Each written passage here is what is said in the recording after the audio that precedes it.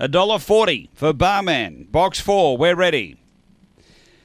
Racing, and Barman sort of second last away, really. The speed from Emily Mead too. It's driving hard. It wanted to shift up the track. It bumped a bit with Crazy Again. Still bumps. They go to the back. A lot of scrimmaging here. Crazy Again got away with a clear lead. Barman through to second. 3 off the top. Then came Desert Missile. Next Woodside Hustler and Emily Mead too. But off the back, it's Crazy Again the leader. Barman after it quickly. 5 or 6 away. Desert Missile on the turn. Barman finds the lead. Gets clear from Crazy Again and Desert Missile. And Barman drew on to win it by 4.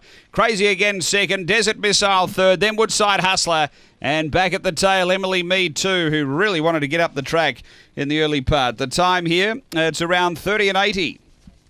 After the running of race number 5 and Barman. Too Good Here the fave.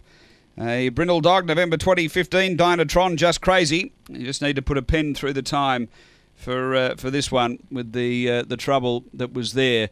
Second, the winner owned by the Black Sheep Syndicate, by the way, managed by Arme for Karen Whitholtz. Brindle Dog, November 2015, Dynatron, Just Crazy. Second to 6, Crazy Again, Des Hockley. Brindle Bitch, November 2015, Dynatron, Just Crazy. And number 8, Desert Missile, Tony Rasmussen. A Fawn Bitch, August 2015, Casey and All Long Gully Libby. 4, 6, 8, 3 after race number 5 at Angle Park.